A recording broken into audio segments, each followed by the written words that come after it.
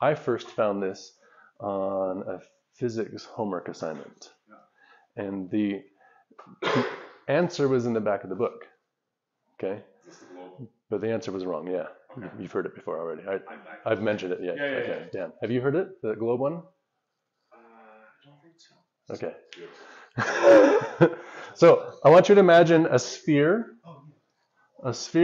whose radius is the average radius of the size of the Earth. But I want you to give us a generalized sphere. It doesn't have mountains and oceans and so on, okay? But it does have a North Pole and a South Pole because it's rotating, okay? And an equator. Because it's rotating, you can identify all of its equator points and its pole point. All right. So it's huge, but I want to ask you, how many places on the surface of this sphere could you start from, walk a mile south, then turn exactly 90 degrees left, walk a mile east, and then turn exactly 90 degrees left and walk a mile north, and end up back where you started?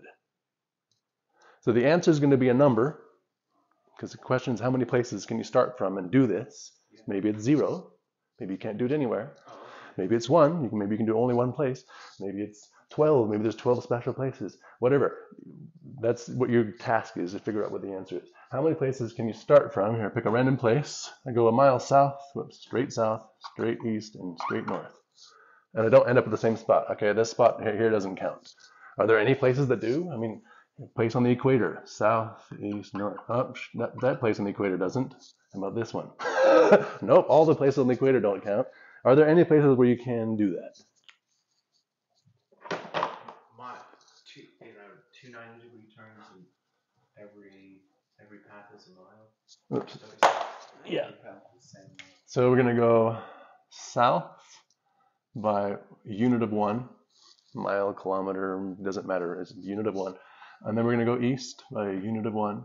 And we're going to go north, a unit of 1. And we're going to go in that order. This one, then this one, then this one. And what does order matter? Because, well, we'll get there when. What ideas do you have? The North Pole. The North Pole. Great. Seems like a spot.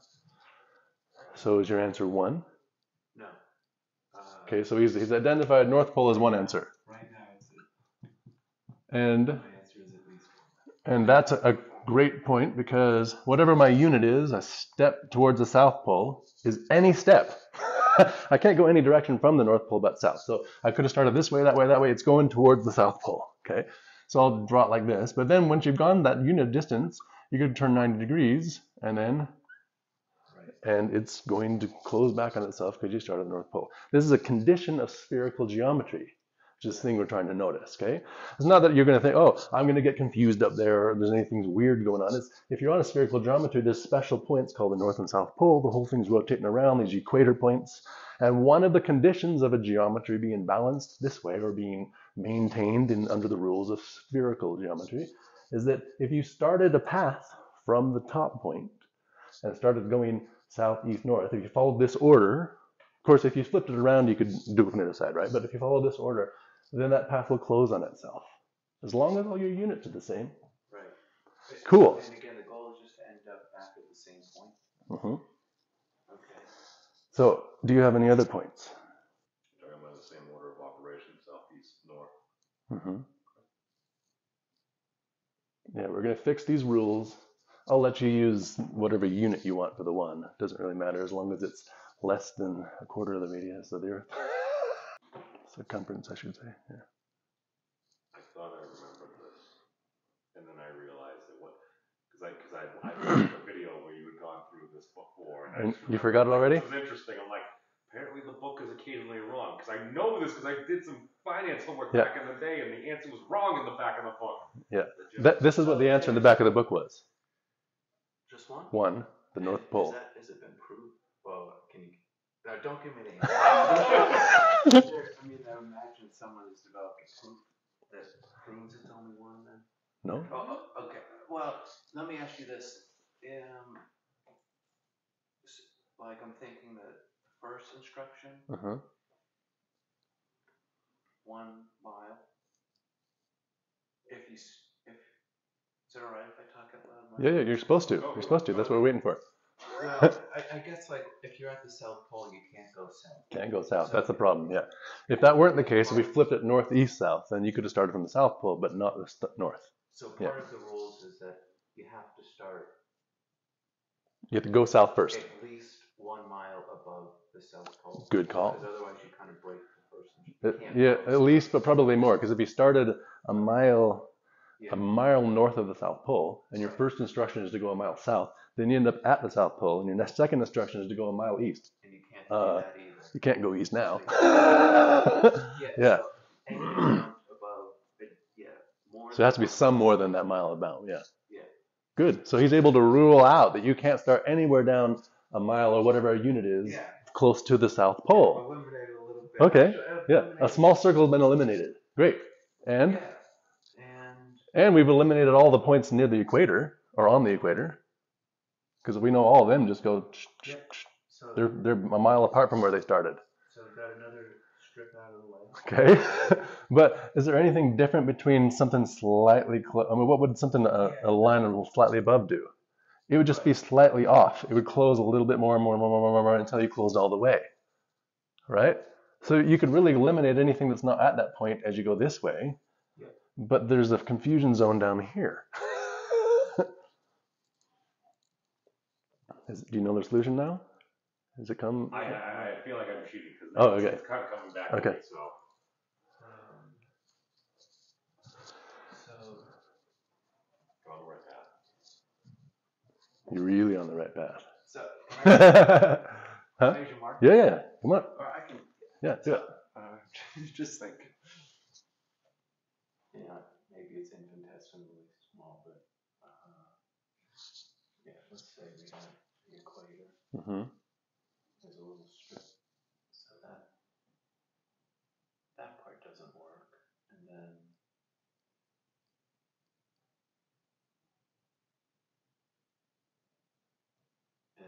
this part doesn't work, Mm-hmm. and I know that these parts don't work. Except the top point, yep. Yeah, the top point works, and so right now I'm leaning towards one answer, but this part right now for me is unknown. I just have to think about it. Remember why we were able to rule out the top half above the equator? Right. Because our path closes a little more the higher we go. And as we get to the point, that's when it actually closes all the way. Yeah. If you started a little bit south of the North Pole and tried that, then your path would have started like this, and that. It wouldn't have closed all the way. Right? Yeah. So that's why we can rule all these out but that point, because you need to close the path up there. What happens down here, though? It opens more. Right? Or we get an inversion. Let's try this. I'm going to draw it like here. We're near the South Pole. Okay? We've got your line identified. That's, actually I should draw it like this. Yeah. Near the South Pole, and you got your circle around it, where that's a mile. No, I'm thinking now there might be a spot. Okay. Do you want to find it? Do you want me to go through it?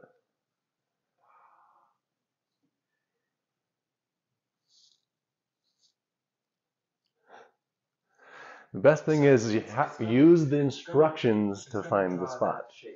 That little bulged out triangle. No, it has to close its path. It has to end up at the same point. You can draw any shape you want if you end up at the same path. Oh, right. Yeah, that path. Well, here we only have 3 legs of the shape, though. So it has to be a 3-legged, three-sided path that closes. Yeah, so it will end up looking somewhat triangular, in this 2-dimensional, Only up there. Yeah. That's the trick of the puzzle. Only up here it looks like a 3-sided triangle. Down here it looks like a 3-sided. Actually, it looks like you start up somewhere more than 2 miles north, okay? Such that, you come down south, and it's not 2 miles. It's more than a mile. But now you go down south and you're close. You're within a mile there. But what distance exactly? The distance whose circumference is exactly a mile. And then you end up back where you started here, and you travel back up the same path. Now, you could have started here and done the same thing, or here, all the distance, radial distance, same points. So you have a whole line, an infinite number of points. Isn't that beautiful? You walk east And all the now way around. that whole line is an infinite number. So you've got 1 plus infinity. If you allow, it'd be infinite number of points. I actually think it's discrete and finite, but in our regular way of doing geometry, it'd be infinite number of points and plus 1. And then what about a little closer, say this point, which goes down to here, and it goes once, twice, back up. So now you got all of these points, and you got another row and another row. They get closer and closer and closer and closer and closer and closer.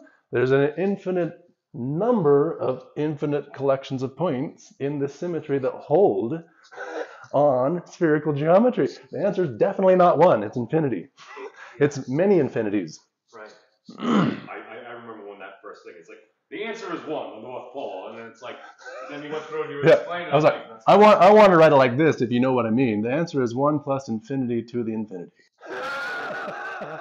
There's 1, and there's an infinite number of points in this point and an infinite number of those sequences. That's a little, maybe you're not supposed to write it like that, but that's you know what I mean. That's so neat. It is, isn't it? That is really Here's another neat thing. In physics right now, we believe we're in, Why did you try to solve that problem? why? I'm about to get there. I'm about to get there. What we believe we're in right now is a Riemannian metric, a sphere that's double-sided somehow. You've heard of this before, right? The Riemann sphere? Double-sided. Yeah. Imagine you got well, it's a manifold. It's self-balanced, so it's fitting inside of itself. But we don't have a picture for it. Okay. So what we want is a picture for it. We want a picture for what the Riemannian sphere looks like, even when you zoom in on it, right, at its internal boundaries and so on.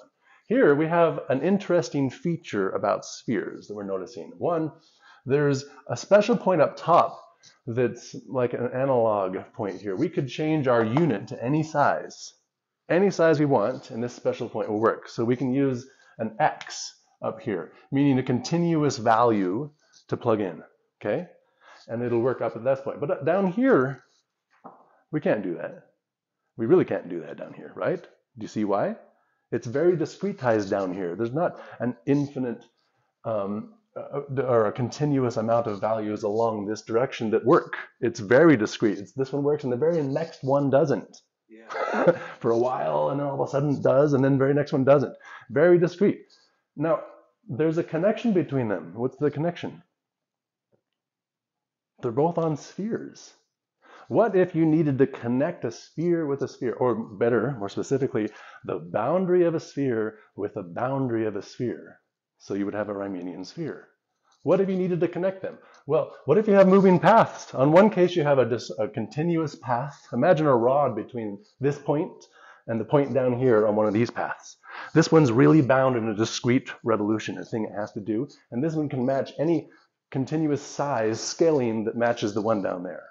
Right? Do you see what I'm going?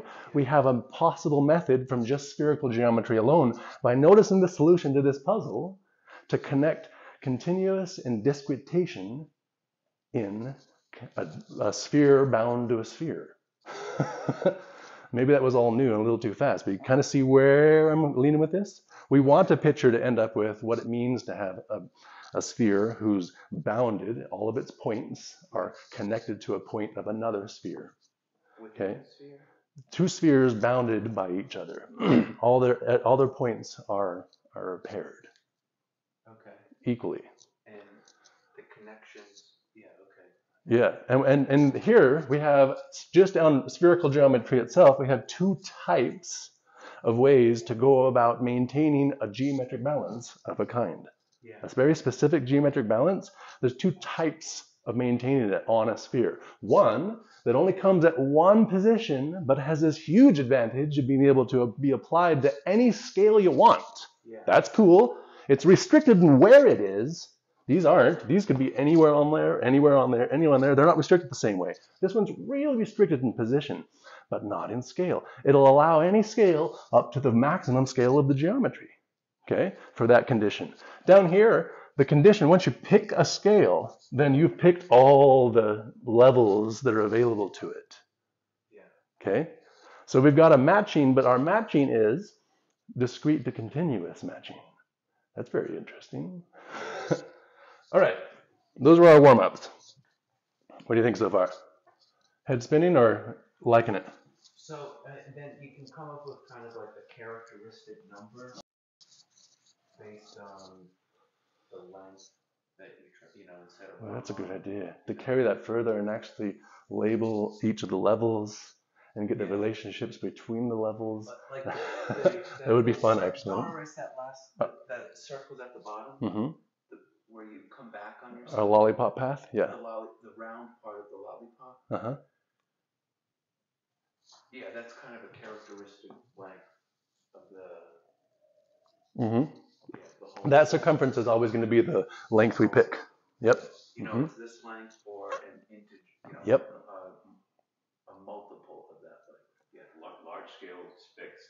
Yeah. And then you have a very limited, discrete, smaller connection there. And how do they come together? Yeah. Mm-hmm. Mm-hmm. Now, let's go over symbols. Because as you're vitally aware of now, if you're trying to make sense of a puzzle and you're really motivated to come up with the solution, not just for fun, but you're like, I'm going to do this until it's done. Like you've decided, the best way to start is always first to make sure you've got all your parts labeled and clearly understood. All right, so I've got two little quirks that might seem weird at first. Let me get colors for this. I have a red N. Okay, and I have a blue B that I use. Do I have a black pen? That would be really nice. Yes, I do. Let's do that one. So I can keep those just that colors. And this one's just the number 5, and this one's just the number 7. Why don't I write just 5 and 7?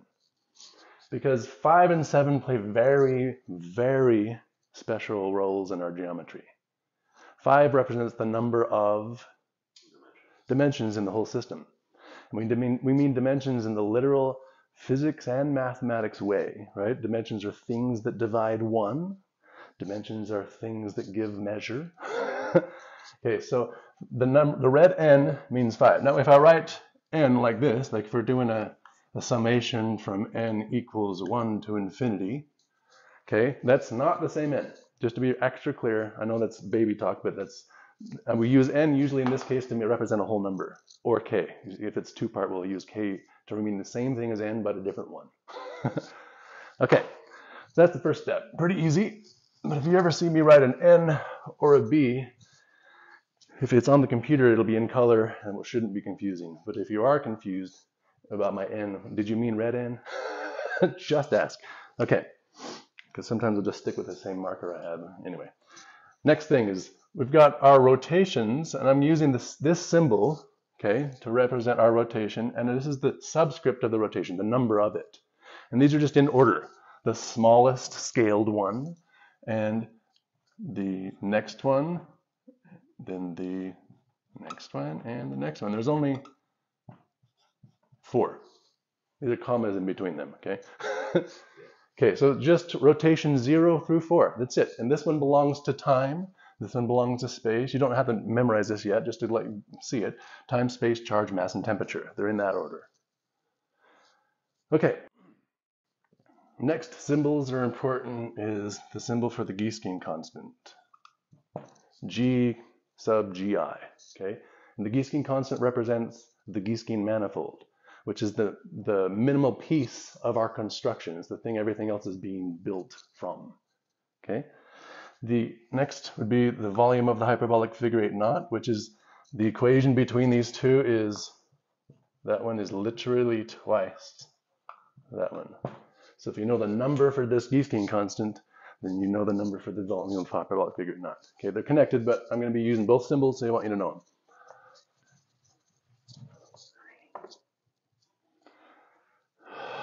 them. I'm going to draw Catalan's constant as a capital K. Online, it's both a capital K and a capital C, and it's not even consistent on Wolfram Alpha which one it is. Right now, I'm going with capital K. That should be the only one that's kind of confusing. But I think currently, when we get our new poster, it's all up to date as being Ks. Then we have the domino tiling constant and the dimmer constant. Have you ever heard of those before? No. Okay, great. Be all new. Then we have our j's. You guys have already been partly introduced to the topic, so you know what I mean by j's, but if someone's watching who has no idea, and just getting the notation down. These are going to literally be numbers that we calculate from one equation, 1 over x plus x cubed over 2 pi. So, right, this would be just the hyperbolic equation. We're making it hyperbolically closed, self-closed. And we set this structure, this algebraic connection, equal to just 2 internal rotations of pi over 2. Offsetting some bound, inside some bound. And this bound is going to be the Planck mass. And it's not just randomly the Planck mass. The Planck mass represents the most external partition boundary of the whole set. So that's why it's the Planck mass, because everything rotates within the Planck mass. There's no partitioning happening outside that. It's just projection. It's not folding, wrapping, twisting. It's just being, because everything's thrown out from the inside. All right, so J1, when we solve this equation, this is called the hyperbolic vortex equation, which defines the connection of the boundaries on the outside. Okay, this one equation has solutions for our x. It has J1, J2, J3, and J4. And I know I've done this before, but it looks like this, somewhere close to here, somewhere close to here, here, and here. Here's J1, J2, J3, and J4. The reason I'm drawing them is to remind you, we also have Jr and J theta as other representations of this same set. Start from 0, go up to J3. This is Jr, the radius. Yeah. And this angle is J theta. So I can characterize these points using x and y parts. The real and the imaginary parts of J3 and J4. I should say that too. So I can break J3 into its real part and its imaginary part. Yeah. Okay. Right? You guys remember what real imaginary parts represent? It means x and y parts in this case. So its x coordinate is a negative number and its y coordinate is a positive number, and the value would be the actual number. So when we write down J3, I'm going to have to write it, and traditionally I write it in its real part plus its imaginary part times I. So J3 is a 2-part composite number written with both those things. Or instead of talking about it in terms of its real and imaginary parts, I could just talk about its radius and angle either. So you're either getting coordinate x and y representation or radius and angle representation, right? Normal, just like you grew up in calculus. Okay, that's our j's. So far, good? Notation-wise? Okay. Now, E, Euler's number. What do you guys already know about E? What could you say about it? The exponential constant. Yes, the exponential constant. I mean, why is it the exponential constant? Because you could use 2 as an exponential base. You could use 2 to the x. That's still an exponential constant, but this is the natural logarithmic exponential constant, right? Or hyperbolic. So this is the hyperbolic exponential, which means it's really the simplest of all exponentials. All right, what else? If I'm going to throw E up on the board, what are you going to expect coming next? What's in the same mathematical class of importance as E? Good. Pi, I, the golden ratio, the imaginary golden ratio. I'm going to come back to that. I'll come back to all these. Universal parabolic constant, the Lemniscate constant, the first Lemniscate constant, and the second Lemniscate constant, the ubiquitous constant. If you've never heard of any of these, the Gauss's constant, that's fine, and Weierstrass constant. You've heard of pi and I and E, I know, right? And the famous equation, e to the pi I equals -1, right? Okay, so there's a connection between all three of these. What about any of these? What is the golden ratio?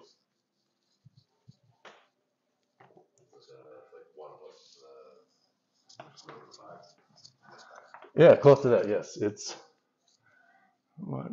1 plus the square root of 5 over 2, right? That's one way of writing the golden ratio. Is there another way? Yeah. Yeah. Write it. Give me just a minute.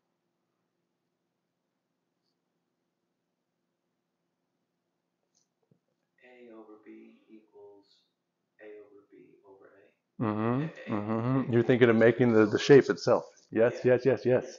There's dozens of, Yeah, right. of ways to write down the exact value. Yeah. Exact, it's not approximations. Dozens of ways of writing down an equation that get you that. One of the very, very interesting ones, I find them all interesting, honestly, because this is a very important number to us. Just like pi is important in the way it can connect and is very central. This one plays a very central role, very surprisingly central role. Here's one way to get at how we know that. The gamma function. Here's a symbol for the gamma function, okay? You guys have both heard of the gamma function? Are you comfortable with it? Nope. No. What do you know about it? What do you remember? Very important. Plays a lot of connections and things within math. It's the mathematical partition function, right? We got a map of it back there, or a graph of it. I feel like I used it, in a fluids class working with boundary layer kind of problems. You may have. Yeah, you may have.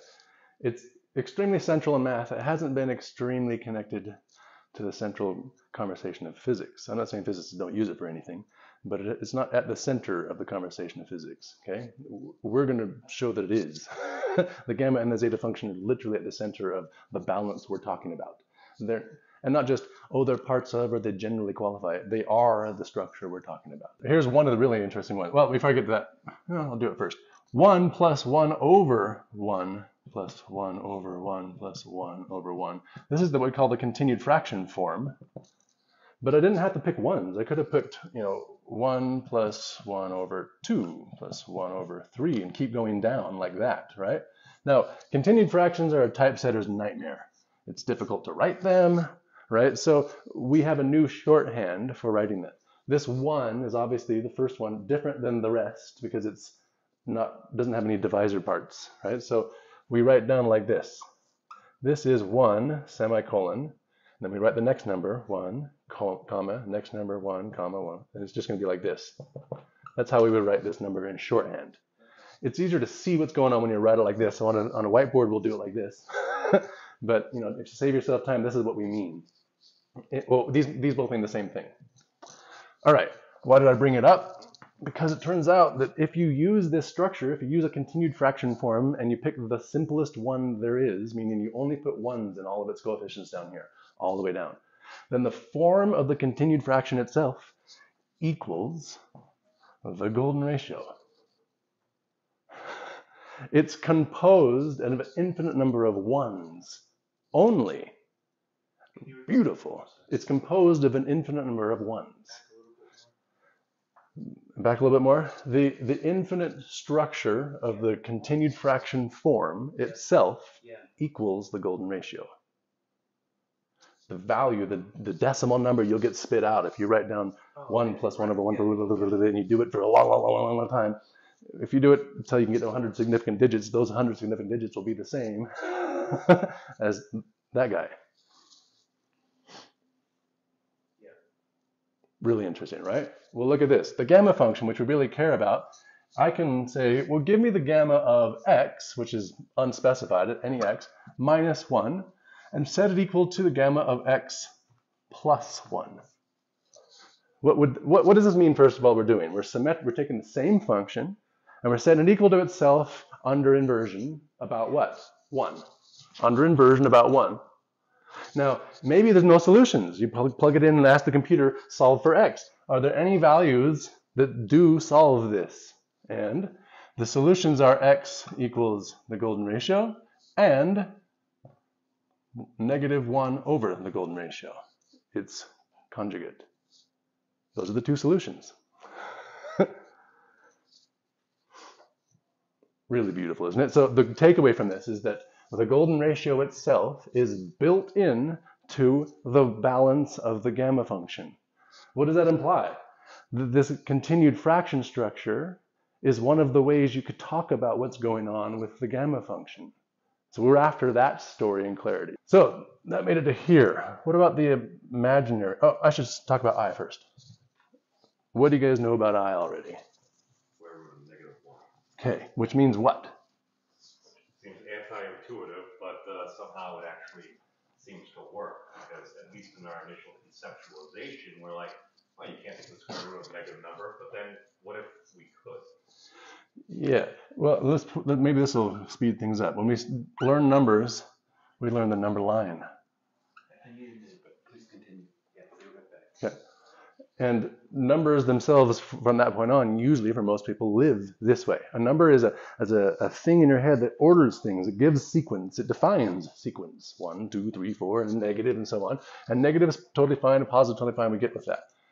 But if this is what numbers are, they code sequences, and you find out how to import the needing the sequence to make sense of the world.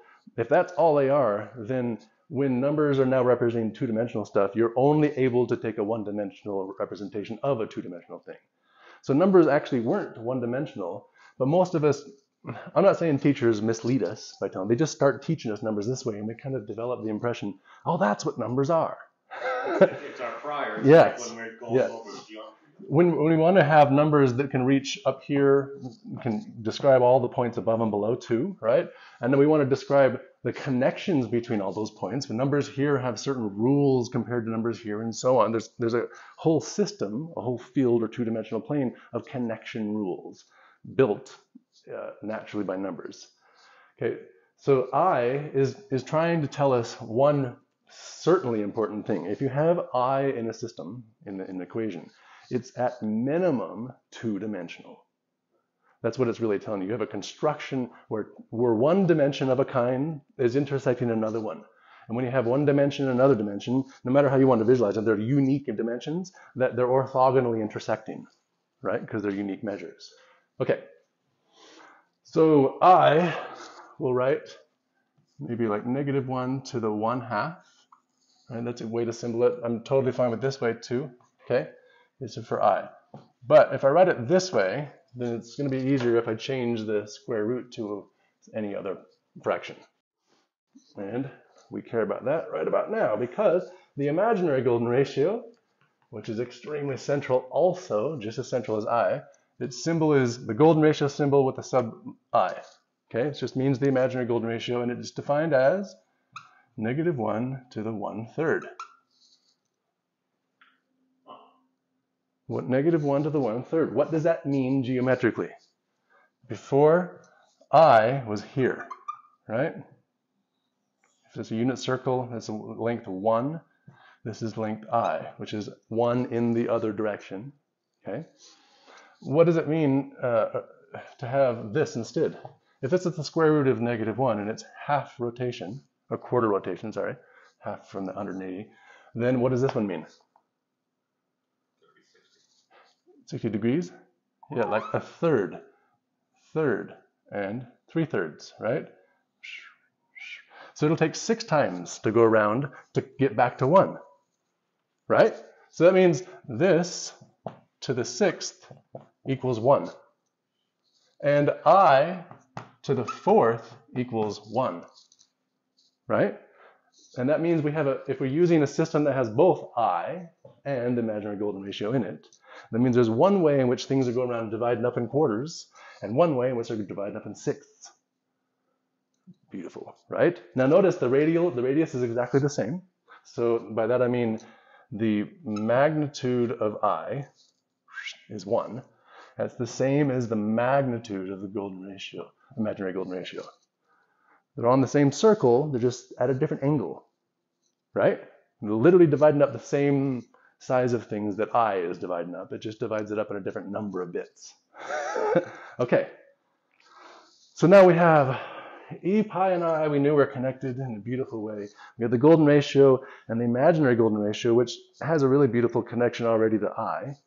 Now let's do PUP, the universal parabolic constant.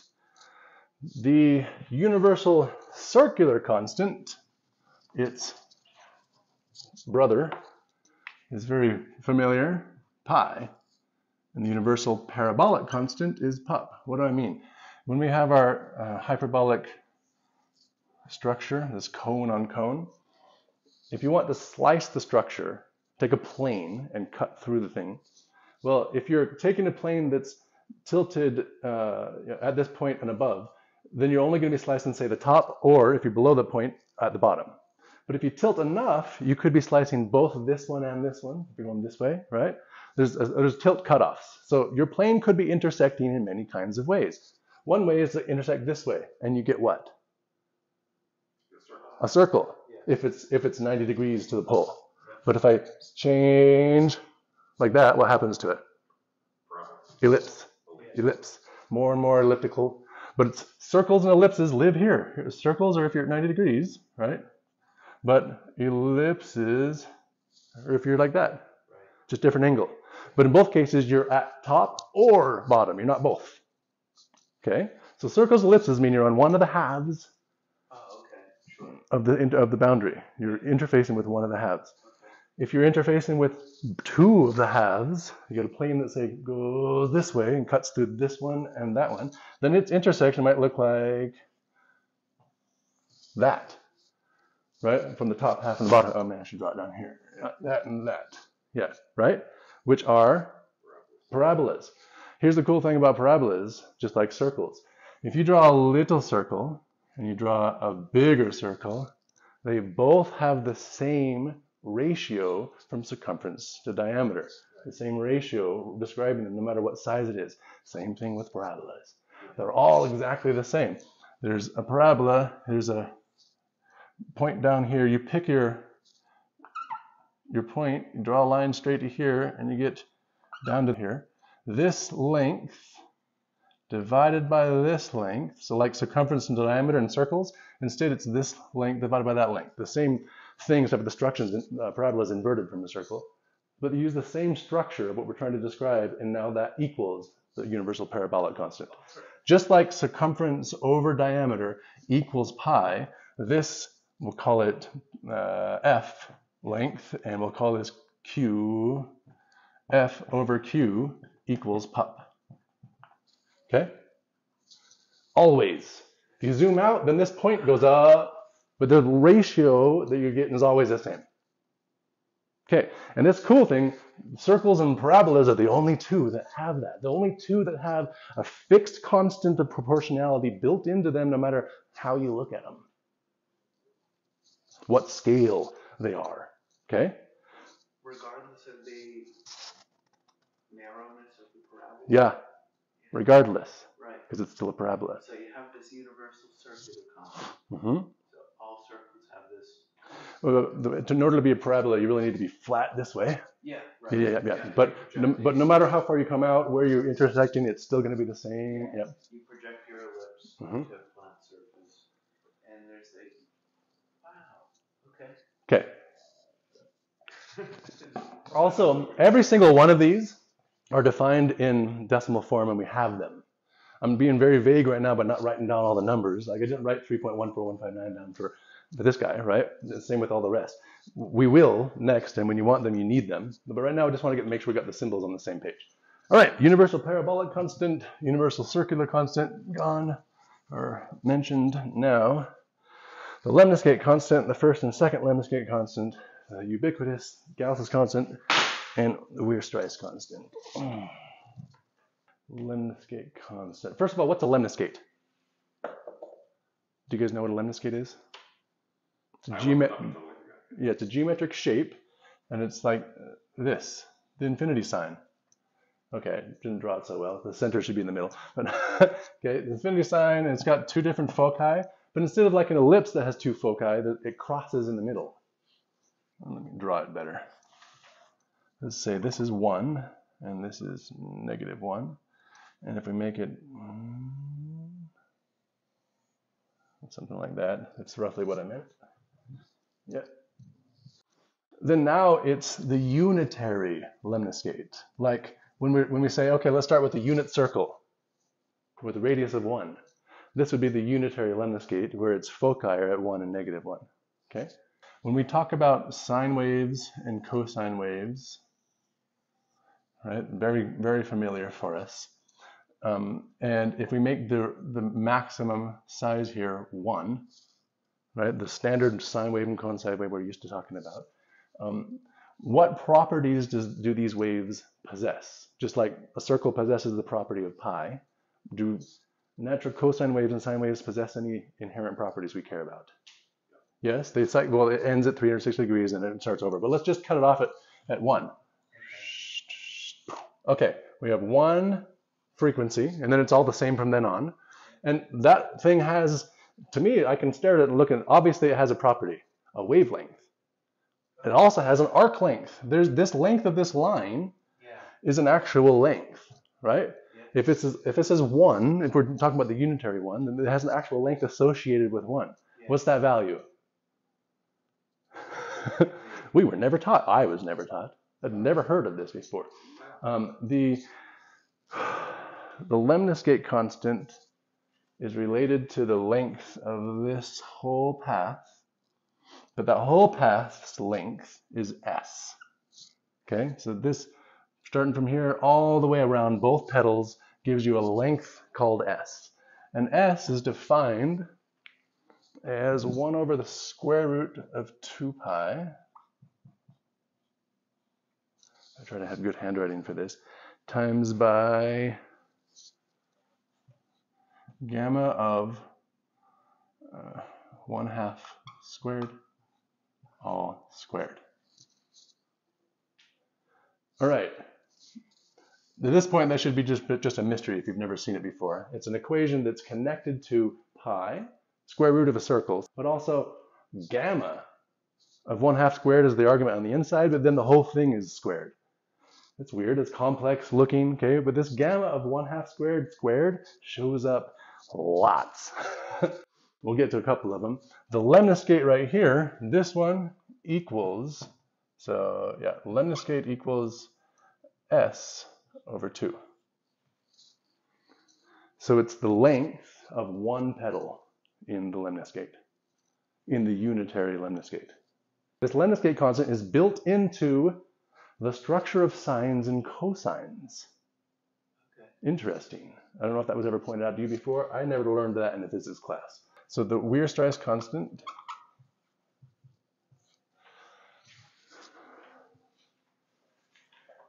this is equal to 1 over the lemniscate constant, 1 over the lemniscate constant times by e to the pi over 4 all to the 1/8. Okay. It's just another symbol, and it has an answer that's a decimal number, but the decimal number is equal to e to the pi over 4 to the 1/8 divided by our lemniscate constant. Look at this. I to the negative I is 2 times the lemniscate constant to the 4th times the Weierstrass constant to the 4th. Now, think of this in comparison to e to the pi I equals -1. As a geometric connection.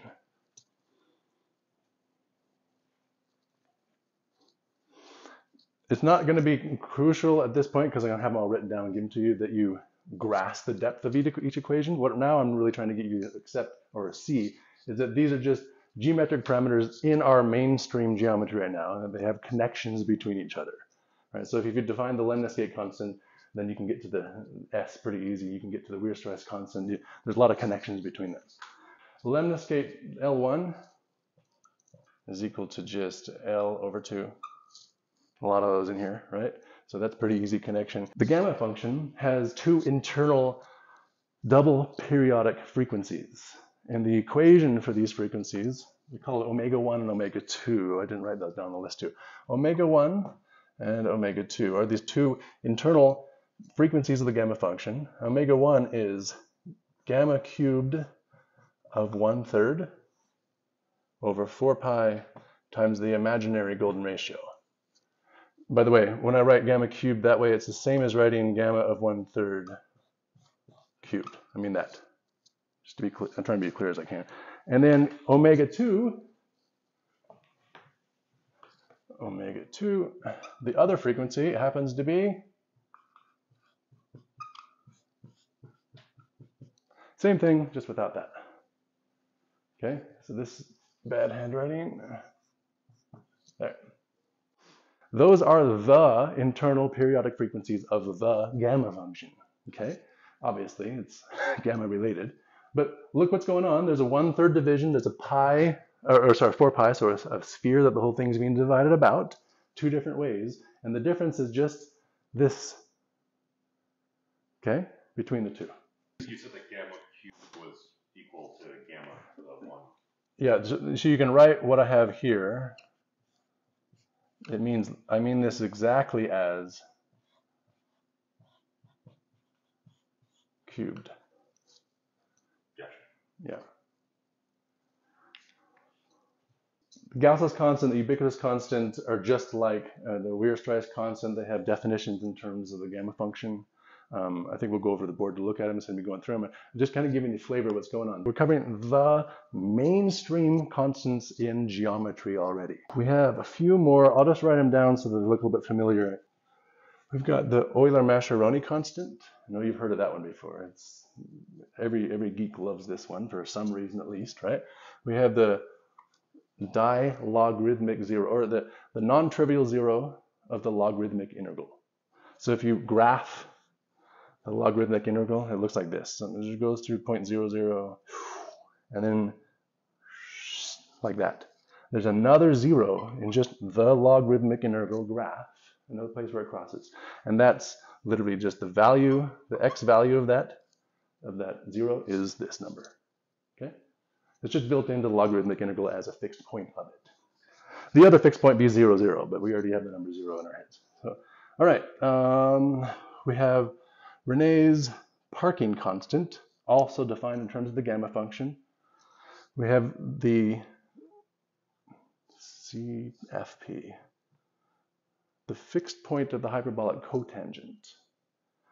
So if I write COTH of x equals x, there's only one solution, and it happens to be this guy.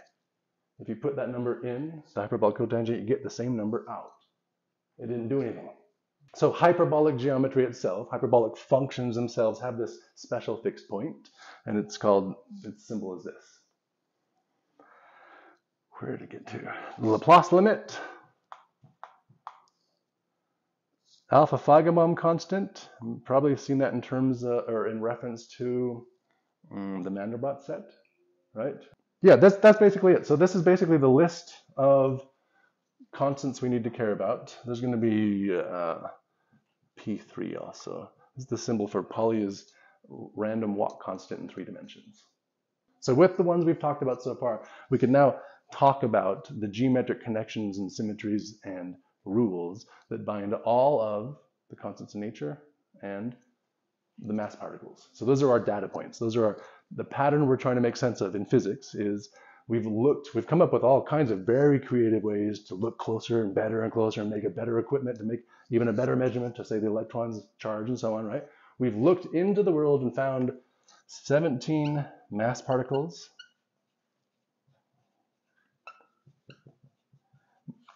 When I say particles, we mean traditionally there's 17 values of mass, fundamentally part of the structure of physics. They have measured accuracies. We have measurements that go along with these numbers, some of them more accurate than others. But the reason for why those measurements, why those values are the fundamental pieces of mass isn't part of our current story. The fact that they are the pieces is, but we don't have a story for why yet, right? We also have 44 constants of nature. The speed of light, Planck's constant, gravitational constant, the electric constant, magnetic constant, the whole list of constants. Okay, those constants, these geometric constants, they're all going to be referencing each other, and we're going to do that in slow detail, piece by piece. But I'm going to get a feeling for what that's going to mean. When you have a story that's tying together the puzzle pieces you have of reality, the things you're trying to make sense of and understand, what are they? Why do they have the properties they have? That's part of what are they, right? And what gives them intrinsically those properties? That's what we're really after. We don't want to know what properties do they have. We want to know why they have them. How do they get them? How do you use them? What does that interface with, and what does it mean? Right? And with the rest of the story. Let's go here. Let's say, remember we started our puzzle with a 5-piece puzzle earlier, right? And it can be really hard with just 5 pieces to figure out what it's supposed to be. What if you didn't know what the end shape was supposed to be? Oh my God, that makes it harder, right? Okay, we're in that situation here, in this puzzle. We have really good, in some cases, measurements for these clues about reality. In some cases, not as good measurements, but still measurements. So all the measurements are the clues. If we end up with a story that makes sense of them, any story that makes sense of them, what does it mean we're in possession of? A geometric understanding for why they are. Yeah, right? So if you have a geometric understanding for why they are, you're going to have to interpret them in terms of pi and geometric things. The fundamental, most beautiful geometric parameters we've labeled in geometry aren't just flukes of thought that we've happened to come up with so far. They are noticing structure built in to the physical domain. I'm just going to give you this last overview when I start it all over.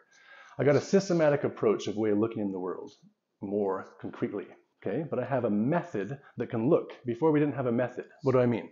We have a number for the electron's charge. That number comes from somewhere. It comes from an actual measurement, right? Now, what does that mean? A lot of people intrinsically feel that the electron's charge, the string of digits that represent the electron's charge, is contentless. Why? Because it's in units of charge. Okay. And man made up the dimensions of the charge. All right. That's what they think. And it's not insane to think that, because the truth is, all of our units, at first, were just made up. For practical reasons, not random reasons usually, but they were just made up, right? The foot, that's a measurement of length. It was made up, right? It's not bad. It's good to have a system. It's good to pick a base. You can do a lot more once you've picked one. But in physics, we found out, after we made up a bunch of references, and we made up ways to measure length, different bases for measuring length. We made up different bases for measuring time, different bases for measuring charge, different bases for measuring mass, MeVs, GeVs, kilograms, right? They're all different conversion ways that you can convert to each other, but they're all different bases. And when you get exposed to physics, you get exposed to this whole set of information of things, and here's the speed of light, 299,792,458 meters per second. And you're thinking in your head, oh, but meters are random and seconds are random, so this number doesn't really mean anything. Right? And that makes sense if you're still holding on to the original approach of how we made bases. At first, we did make up random units. But the meter we use now is not the meter we used to use. The one we use now is literally defined in coalition with the rest. All the bases eventually started all random, and then we found out there's rules between these. Hey, and if you change this base to this exact one, these rules become simple. And now when you add this set of rules, you have to change this base to this exact one. Now all of them agree. And if you do that for all 5 bases, there's only one set of dimensions you can use now that make the equations all simple. I'm not saying you can't then say, oh, but I want to measure it in feet afterwards. Give me it in meters, and I'm going to convert it to feet. Sure, of course, you can do that. And your number will still mean something because you know what base you're referencing it to. What I'm saying is that when you're talking about the relationships that are more than one dimensional, it's got length and time, and charge and mass. If it has all 5, if it has all 5, the only system you can coherently and trivially dynamically model its dynamics is in the CGS system, the system where time is in seconds, where length is in meters, where charge is in coulombs, and mass is in kilograms, and temperature is in Kelvin. Okay? Now, that's an important, really important step to get. There are bases for our measurements of dimensions, all started out random. Most people still feel that's what they are, but the ones we're using now in physics aren't random. They are explicitly picked by the equations. Okay? And the reason that it is like that is an absolute mystery. Why? That's what we want to get an answer for. That's the equations we found in physics tell us the relationship's built in. The story we want is why. Why is it like that?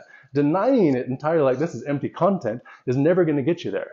So what I did, the method I did was, or to streamline the story, when you have a string of digits for the constants of nature, and when you become aware that the dimensions, the CGS dimensions, the system of units that all reference each other for seconds, meters, coulombs, kilograms, and Kelvin, okay?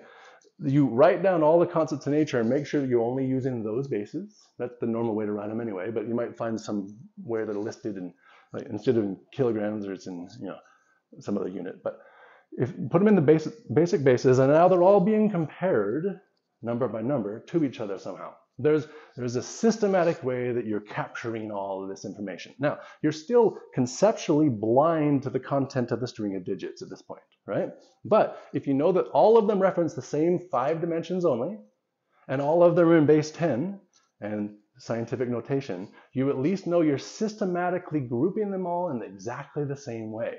Yeah. Okay, now making sense of that systematic set is all you have left.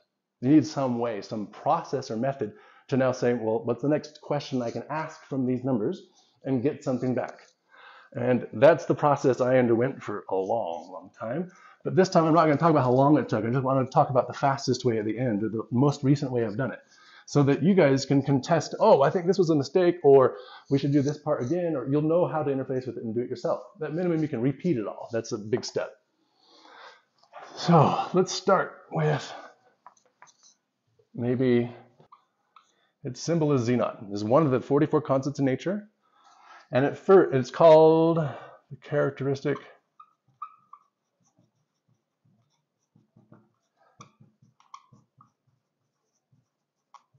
impedance. Okay, and it has a value, a measured value of 3.767303136668, and an error in the last 8 digits of 57. So plus or minus 57 in these 2 digits, times by 10 to the 2. So that means you just move the decimal over 2, right? But we're writing them all in this same notation form. And the units, so the dimensions of this constant, meters squared, kilograms per second, coulombs squared. So every constant in nature is going to start out like this, in the sense that we have a symbol, we have a name, and we have a number that's taken from the measurement in these coherent system of unit dimensions. Okay. And our task is to come up with a way of making sense of the number. So right now, yes, this is the number, this is our true data point, but it doesn't mean anything valuable to us until we can turn it into something geometric, or it can tell a story somehow. So we have to find a method for doing that. The pattern I found, or the method that allows us to do that, I call this the universal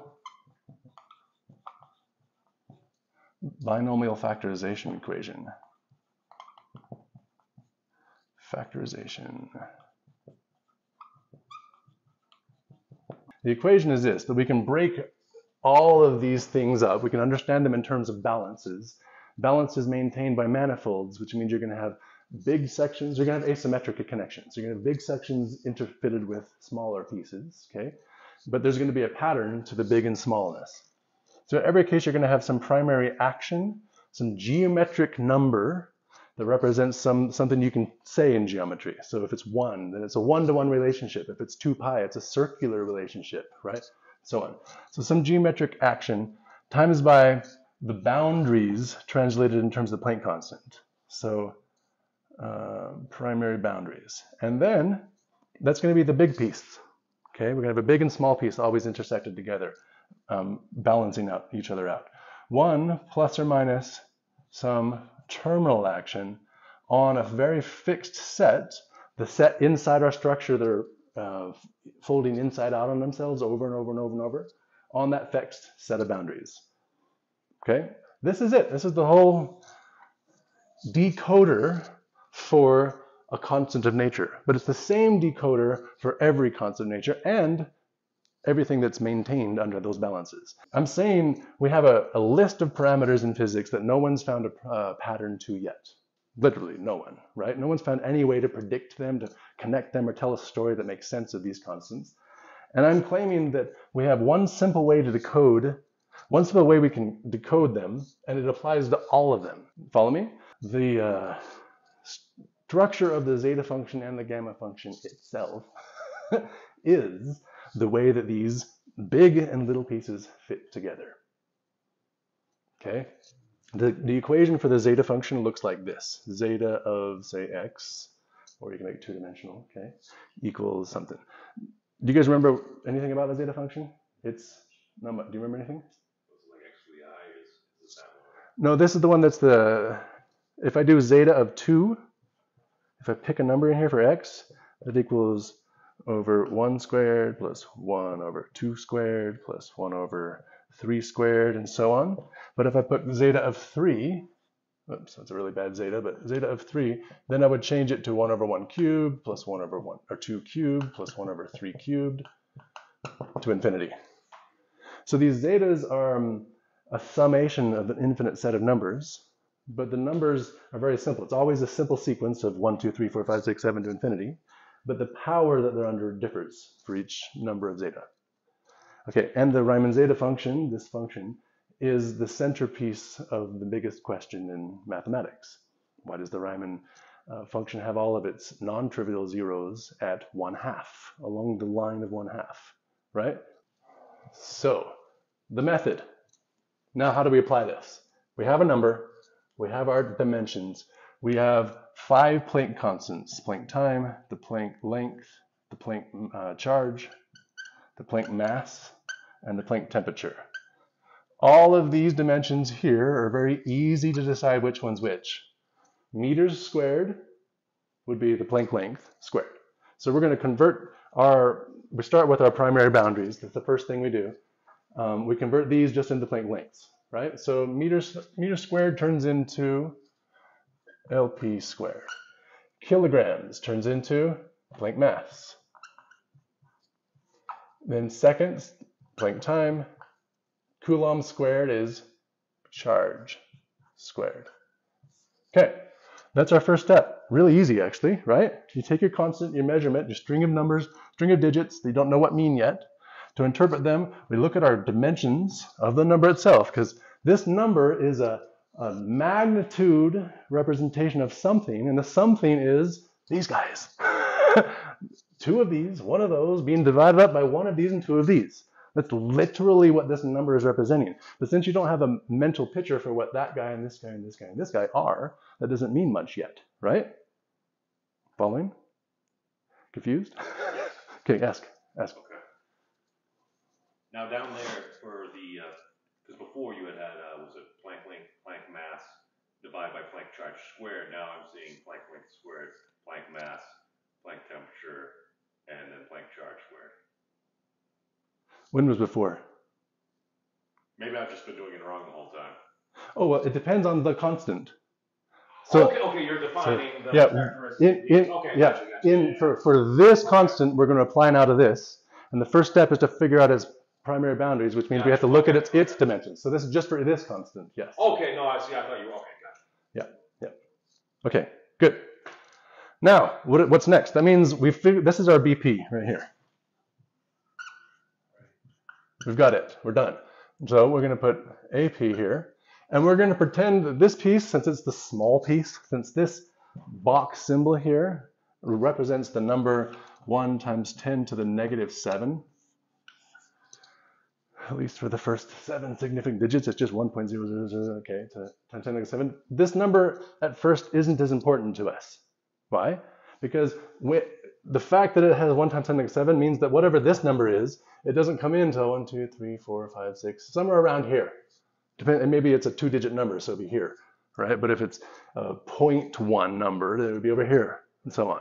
So somewhere around here is where it comes in, which means if you ignore it entirely and ask Wolfram alpha, type in the number for Z0, this whole number here with the power scale and everything, set equal to some x for that, solve for that.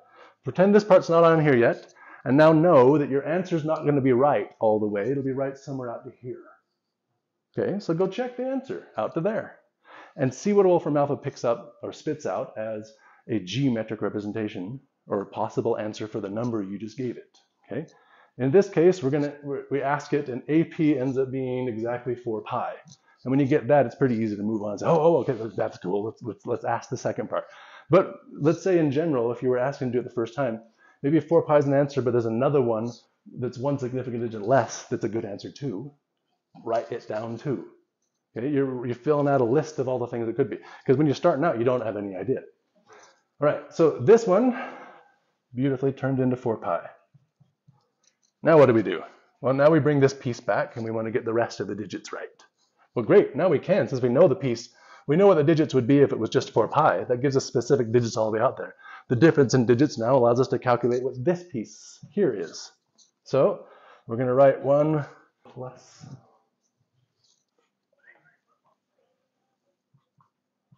1/2 the real part of the infinite power tower of I times j r squared. Now I want to pause here. He laughed. Why? Because how cool that is? Yes, but it might also be intimidating. Like, oof, I have no idea what that is. That's fine. Our procedure right now is to use this prescription to pull apart what geometric parameters could be making sense of these things, okay?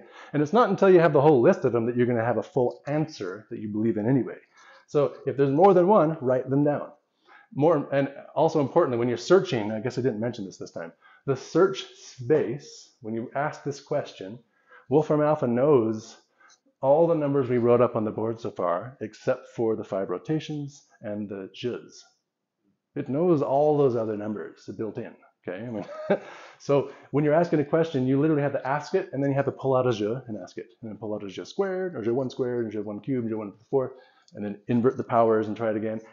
Pull all the possible j's out at all the possible powers, and then you've asked the question. It's like a matrix of questions you've asked, but then you've got to spit out possible answers.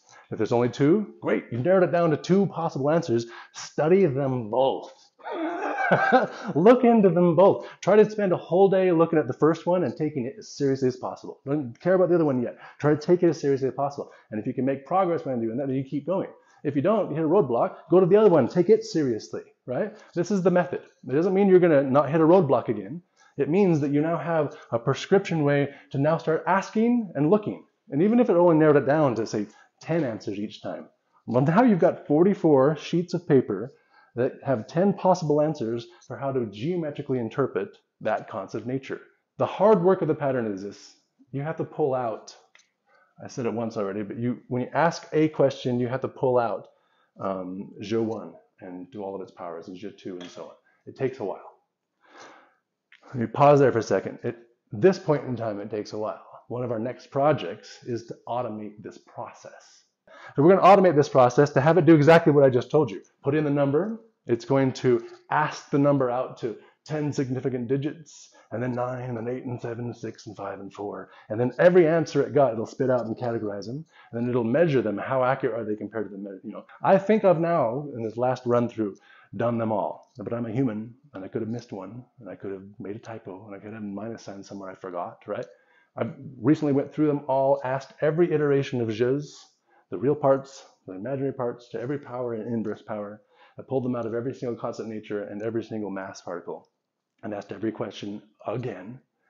And all my left-hand sides stayed the same, and a bunch of the right-hand sides, I had missed some imaginary and real questions I had asked, and they got so simple. So I think it's really getting there, and it's telling us that it's only the gamma function and the zeta function that are fitting together externally. What do I mean by that? We have a 4-dimensional external domain that's projective, which means it's balanced on some internal rotation, some action on itself. That internal action is the distortion, the volumetric distortion of the hyperbolic figure 8 knot, but it's self-closed, self-symmetric, self-dual would be the word for it, right? So the volume inside that hyperbolic figure 8 knot is completely cut off, fluid-wise, domain-wise, from the volume outside. If you find yourself a point inside the volume, you'll never get to be outside doing anything that the outside does. If you're outside, you'll never get to be the inside. You're separated, okay? It's a small little volume, the smallest possible self-closed volume according to geometries right now, and the external domain is its inverse, the largest possible constructably bound volume, the n hypersphere of maximal volume. Okay, these are shapes in geometry already. And I'm claiming now from observing these numbers that those two shapes are actually the two parts of the manifold, the inside and the outside, of the one minimal manifold structure that this whole geometric system is talking about. Okay. Zeta function. What do you mean by minimum structure? Minimum structure. So Minimizing the volume. The minimum balanced structure too. So if you have a minimal volume complement that's persisting, then there's actions, more than one, plural actions that are maintaining it. Okay? Those actions continue to do whatever they're doing relative to each other, which means they build in a logic to the system.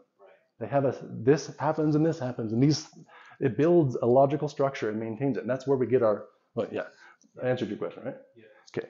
The zeta function of x, this don't specify yet. If I take zeta of x minus zeta of 0, what would this mean? It's a function. We got some x, we haven't specified it, but we can minus the function with its 0 in it. What would it mean? We're just taking a difference, right? Between the value of the function at x, whatever that is, and the value of the function at 0. Follow me? Yeah, we're asking in this question, well, once you give me an x, I can then tell you the variance between that position in the zeta function and the 0 position in the zeta function, right? Yeah. All right, cool.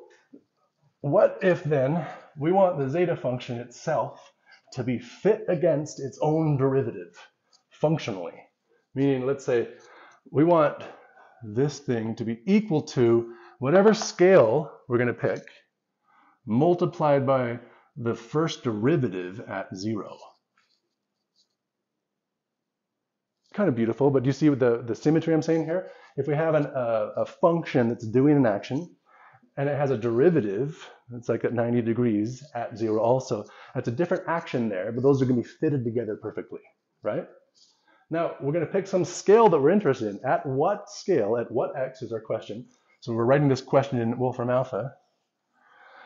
At what x, what scale or position in the zeta function would the difference between that and 0 make up for scaling the derivative at 0 by the same? Like if you're in calculus, you're splitting up in a certain number of pieces, but you have to keep track of all the number of pieces, right? So we're breaking up a system like that, and we haven't defined the scale. We're asking, what scale does this work on? This structure in the zeta function itself, I just wanted to put out because there's a really cool clue about to come. It turns out that the solution for this is when x is equal to our exact external boundaries. 10 to the negative 7. Yeah. Planck length times by the Planck mass, which is 1 mole, and then you divide it by Planck charge squared. That's where the zeta function itself symmetrically closes all on its own without needing anything to be done. It breaks up exactly into x, right? It's balanced around at 0, but on the other side at 90 degrees, it has that many pieces with the derivative of 0 fitting together. This is interesting. This is really, really interesting. The zeta function itself codes the balance on the external 4 connections in our whole structure. It's very central. Beautiful. Yeah. All right, now we didn't go through an actual process and do one for you yet, so you shouldn't feel like you're an expert at doing that. This was supposed to be an intro overview, and then we can be more detailed and have you physically do it yourself until it makes sense. But at this point, I want to know how much of the procedure of how we ask each constant of nature, how we ask each string of digits what it means, made sense to you. Much more clear. Yeah. It's much more clear. Yeah. Okay. Yeah, it's more. But I want you to be empowered enough to know exactly how to do it when you want. Because when I'm all by myself all day, I literally have to think of a question. Sometimes I really come up, when I think of one, oh, I've never asked that. I get lit up. I have a new question. Let me go ask. Even though I know it's going to take me 2 hours to answer it, that's fast now. It used to take me 3 days. I want to automate it. I want to be able to come up with the question and say, ask. And it'll build my sheet of possible answers and sort them based on their sigmas, right?